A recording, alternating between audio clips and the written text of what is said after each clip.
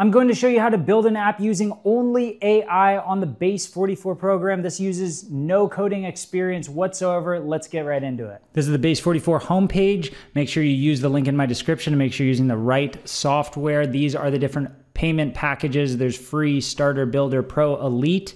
I used the starter package, but I did a month to month, so I was paying $20 a month. If you want to be able to export the code and use the code at the back end, you're going to need to use builder, but the starter gives you 100 monthly credits as well as unlimited different applications you can create.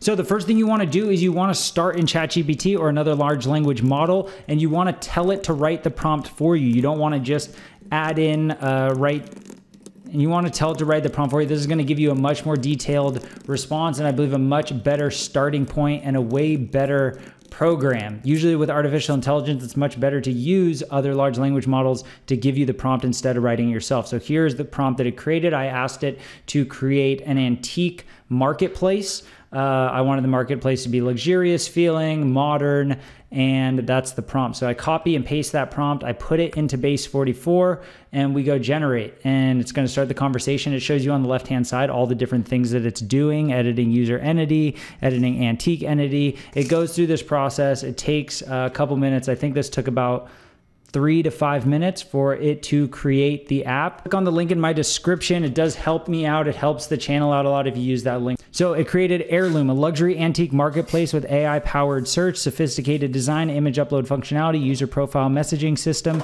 And here we go. This is it. This is the web page. That quick, that easy to start basically whatever application you want to build. This is the marketplace. This is the home page. They created the name Heirloom. I think it's actually pretty great. That logo they found is pretty great.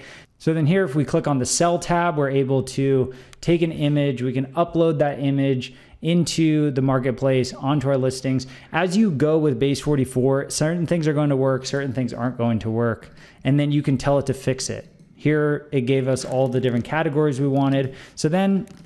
So I noticed that the tabs in my dashboard in my store were not clickable. So I wrote here, I want the tabs in my store to be clickable. I want the thumbnail of the photos show in my store as well as when it's uploaded. Include views, shares, and favorites to the analytics and each item.